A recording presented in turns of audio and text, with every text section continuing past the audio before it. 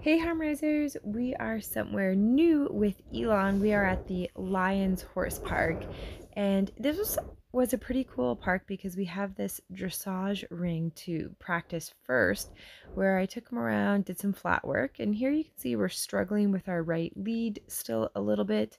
He got the left lead there, and then he gives me a bit of his right canter lead here, which remember this was only his first week learning how to do canter.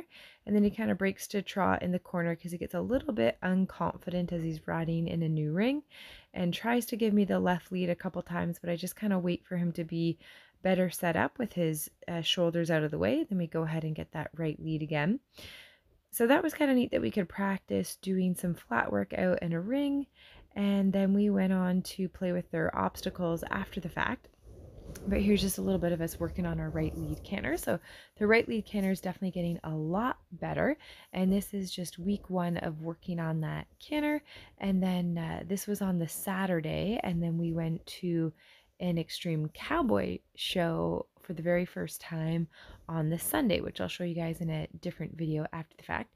So this was really my opportunity to set him up for success and practice doing different obstacles here at the horse park, but also to start practicing going a little faster between the obstacles as well. So there we had a little bit of a rock scramble type obstacle, and I'm still giving him cookies after most of the obstacles because I want to make sure he's super motivated and thinks that this is the best thing ever. And then this one, I was actually a little bit nervous coming into this one because it's a white tarp, and tarps can be kind of crinkly. Sometimes horses can find them scary. And even though Elon is a total superstar, I wasn't really sure how he would react because this was our first time doing one with me on his back here, and they can be a little bit iffy. So he did that really well. He's going to earn a cookie there. And I did do a bunch of these obstacles more than once to make sure he was super relaxed and good with them, but wanted to keep this video a reasonable length of time. So kind of skipped some of our repetitions, but just so you could see some of the different things that they had at the park. This was a pretty cool one. It's just kind of wood planks on the ground there, but it makes it a bit of an L shape. So you have kind of a lower bridge type platform, and then you can go onto the bigger bridge and turn. And this was all his first time doing these obstacles, and the fact that he can go slowly and calmly through them to actually get that turn is really, really good. In contrast, Alicia also came to this obstacle playdate, and the first time that she did that obstacle, she couldn't turn in time. She kind of went forward off the edge of it, whereas Elon's such a slow thinking kind of horse that it works to our advantage there. So he kind of jumped off the side, and then I just repositioned him to put his feet on the platform because he thought he maybe wouldn't go off of it instead. So here, trying to practice some speed between the obstacles and then coming up to this little Liverpool boxy water thing. I think it's like a sand box typically, but it's filled with water instead of sand. And of course, Elon comes up to it, has to give it a little drink first to make sure it really is water. And I'm asking him to go across it there, and he's wanting to give it a good sniff. So I'm kind of politely encouraging him, uh, clicking to him a little bit, but ultimately allowing him to take his time. It's kind of a fine balance of getting them to rush along, because when we go to competition, he obviously can't stop and splash in the box or drink it or things like that. He's got to do it a little bit faster, but I don't want to rush him too much that he jumps through it and has a bad experience. But he went through it, and that can be kind of a scary box for horses to do. So I'm pretty happy with that. Here's another little look at doing a little bit of that right canter lead as we come into the next obstacle and doing a bunch of different things and repeating that little water box there, which this time he goes right through like a total superstar. So he's definitely going to earn a cookie for that. Definitely a cookie worthy obstacle. And we had an opportunity to practice quite a few different skills. Here's a pick up and carry, and I wasn't sure how he was going to be for this one because he can be a little bit funny picking up new things for the first time, or like he was pretty scared of the flag, for example, when we were first training on that.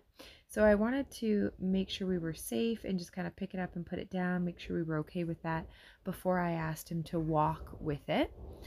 And of course he was really, really good with it. He was a little bit paying attention, a little bit worried. You can see his ears to the side. He's kind of thinking, all right, but he's not super scared or anything like that. He's just kind of like, okay, like, what are we doing with this thing? So I'm just going to speed up his walk. This is 2 times the speed, so I just sped it up a little bit as we walked over to the other barrel. But I was really happy how he side passed over to the barrels really nicely, comfortable getting close to those different objects. So I decided to hop off him for this next obstacle, because this next obstacle,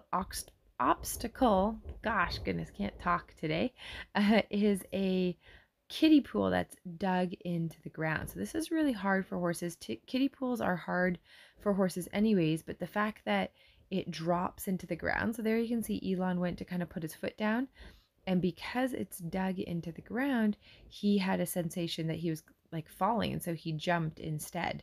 So this time I just asked him to try again, and he steps down into the pool, and you can get a really good glimpse there of just how much they kind of sink through in that.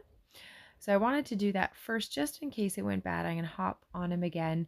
Because it's such a high level of difficulty obstacle, even horses that are well schooled on obstacles would find that one particularly challenging, because you step down and because of the water, you don't really know how far you're going to fall. So it's really, really tricky. And then of course, Elon is trying to splash a lot in the pool, and I have to kind of convince him, like, we're not really supposed to do that when we go into the obstacles. We're supposed to just keep walking. But I don't want to give him a hard bump and punish him or anything like that. I want to make sure he knows he's a good boy for going into that kiddie pool. Even the park owner said, like, wow, I'm impressed that he went through that, because there's lots of horses who struggle with that. Even horses that are well trained, experienced show obstacle horses struggle with this one, because they have to step down into that pool before stepping back up.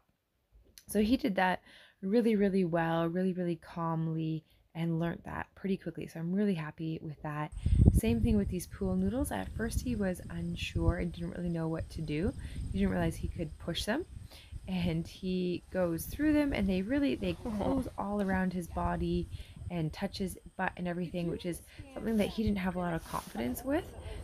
So I was really happy that he figured that out and was so confident going through there. He goes through slowly, and the noodles really kind of press him all over, and he was able to be okay with that. I think they're closer together than ours too. Of course, cookie-worthy obstacle again.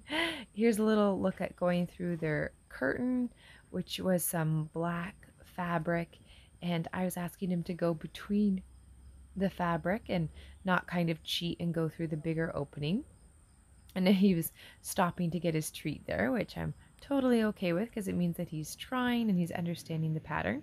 His rope gait, I'm just going to speed it up. This is 2 times the speed, just because it goes a little bit slowly. We kind of do every step carefully along the way. And that's a brand new skill that he just recently learned. So doing that rope gait, he did really, really well. And then coming into this rain jacket, it was kind of stuck on the peg, so I didn't end up taking it fully off of the post, but I wanted to practice kind of picking it up, flapping around him. I wasn't sure how he was going to react, because the flag was something that was so scary for him when we first taught that, and this is kind of a more crinkly material, and of course it's a different color and it's longer, it's different, so I thought maybe this might be an issue. But to my delight, he did really, really awesome with it. And that's me trying to take it off, but I'm like, yeah, it's going to be a little bit too tricky to do that. So I end up kind of putting it over him, asking him to take a step or two with it there, and just giving him a cookie off of that. So I'm feeling really good at this point, heading into his first extreme cowboy competition, and pretty excited for everything that he's doing, and happy that that right lead's coming along a lot better. And of course, that he's doing well with all of the obstacles. So thanks for watching, guys, and wish us luck at the horse show.